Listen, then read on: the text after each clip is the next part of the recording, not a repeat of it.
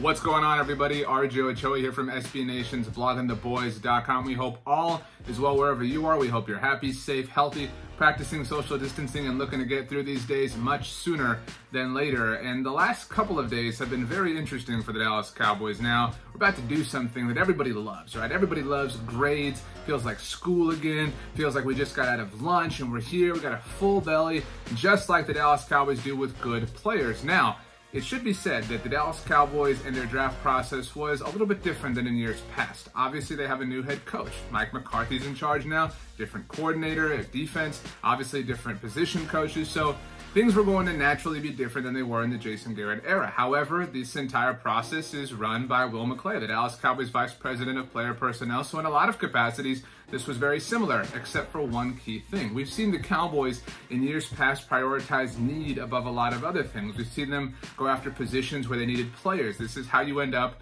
in situations where you take somebody like Taco Charlton in 2017 or Tristan Hill in 2019. We've seen the Cowboys focus on need too much. And in the NFL, as crazy as it sounds, the whole best player available thing doesn't really happen all too often, except for when it comes to the 2020 Dallas Cowboys. These Cowboys approached the draft just simply saying, you know what, let's get whatever we can. You ever decide about, making a meal for dinner? You say, I'm gonna go make this. I'm gonna make steaks. I'm gonna make steaks with bell peppers and potatoes. And you go to the grocery store and the bell peppers, they're gross. The potatoes, they're not good. The steak, the meat isn't good quality.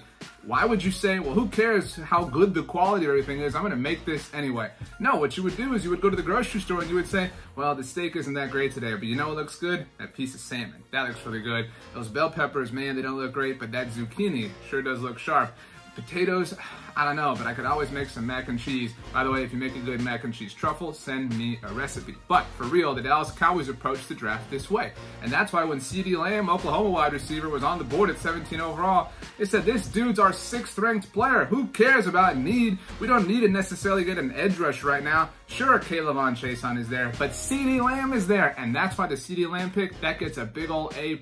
That's right, the Dallas Cowboys did the right thing. They took the best football player, and that's something that we would see throughout the rest of the draft. In the second round, a lot of people thought, okay, maybe the Cowboys, they were a little bit flashy. They were a little bit too best player available. Maybe they're going to go need in the second round. No, my friends. The Cowboys saw Alabama cornerback Trevon Diggs fall all the way to them at 51 overall. They said, guess what? It happened again. A really good football player is there. Who cares? It just so happens that we need a cornerback, so this is a marriage of every single philosophy and principle that we hold near and dear to our hearts. And that's how the Dallas Cowboys ended up with Trevon Diggs, another A+ in the third round. And this one's really interesting because the Cowboys did take Tristan Hill last year with their first pick, the second round selection, not having a first due to trading it for Amari Cooper.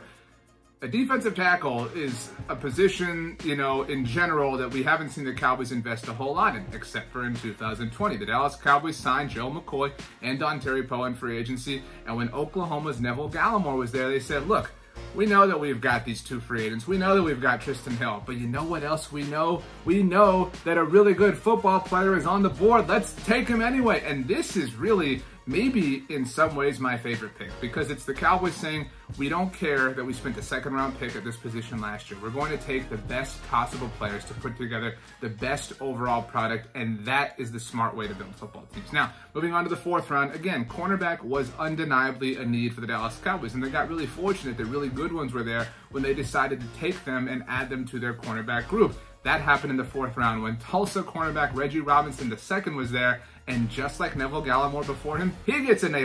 That's right, I'm feeling super generous today. A+ is all over the place. A+ for CeeDee Lamb, A+ for Trevon Diggs, A+ for Neville Gallimore, and A+ for Reggie Robinson II. I think it should be said, and this is starting to be said by a lot of people, kind of the mainstream media starting to come around to this, that maybe Reggie Robinson might be better in 2020 than Trevon Diggs. And that's not a knock on Diggs, that's just saying that Reggie Robinson is a little bit better right now. Diggs has more traits, he can translate better, maybe he'll grow into a better player, but right now, in the here and now, Reggie Robinson might be the better overall product. Now, The only pick right now that isn't going to get an A+, and because it costed just a little bit too much for me, I'm just kidding, it gets an A+. The Dallas Cowboys traded back up into the 4th round to take Wisconsin center Tyler Baidasz. Now, this is actually probably my favorite pick. I had ESPN's Will Cain from, of course, the Will Cain Show on my podcast recently, and he made the point to me that this is the Cowboys going up and getting what looks to be a would-be starter. It figures that Tyler would be starting at center for the Cowboys in a year, maybe 2 years, but what I love about this pick is everything that's associated. The Cowboys traded one of their 2 5th-round selections in this past draft, plus their 5th-round pick in 2021. Now, the Cowboys know that because they lost players like Byron Jones and Robert Quinn, that they're going to get a lot of compensatory picks next offseason. I love the Cowboys already dealing those away. It's them operating at a higher level. They're proverbially playing chess while everybody else is playing checkers. The other thing I love about this, you jump up with the Philadelphia Eagles. I love the willingness and the aggressiveness to go up and get it. The other thing, and this needs to be mentioned a lot, that NFL rosters, per the new collective bargaining agreement, have grown from 53 players. They are now 55 players. Additionally, normally, players on a team's roster on game day, you can only have 46 of those. Now you can have 48 because you raised overall rosters, so there are now 48 active players on game day. Of those 2 new additions to game day active rosters, one of them must be an offensive lineman. So by rule, the Dallas Cowboys, like every other NFL team, must have another offensive lineman active in 2020 and beyond.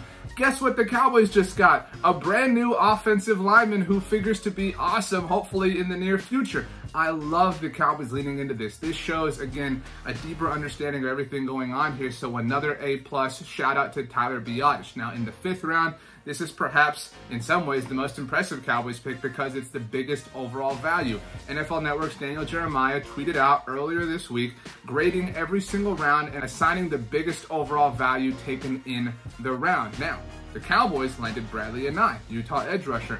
Daniel Jeremiah had him ranked as his 75th overall player, and the Dallas Cowboys got him at pick 179. That is an overall net value of plus 104. It is the biggest overall net value that a single player got throughout the entire 2020 NFL draft, is graded by NFL Network's Daniel Jeremiah. I love that. I love the Cowboys looking at it, and to their, I don't want to say credit or their demise, the Cowboys did pass on Bradlee a couple of times. It took until them seeing him on the board at 179 saying, we can't do it again. We cannot pass on him. Let's go get a very good football player and let's have a good time. No 6th-round pick for the Cowboys, but obviously they did take what might be the greatest quarterback of all time in the 7th round in James Madison's Ben DiNucci. Here's what I love about this pick too. All right, if you didn't catch the drift of this show, Bradlee Anae gets an A+.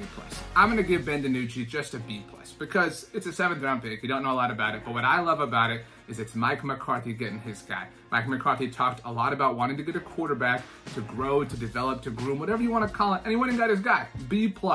Overall, this class is incredible for the Dallas Cowboys, and it should be said, again, that we aren't going to really know a lot about this class for a couple of years. You can grade the class on paper, what it looks like a week after the draft, and from that perspective, it's an A. In fact, I'm just going to give it an A+ because I had a peanut butter and banana sandwich for lunch and I'm in a good mood. A+ Dallas Cowboys, well done in the 2020 NFL draft. This was a work of art. And this is an example of what happens when you draft the best overall player and you do not draft for need. It should be something that every NFL team does, except if you're one of the other 31 NFL teams and you're watching this, don't do that. Just draft for need. Let the Dallas Cowboys do this and everything will work itself out.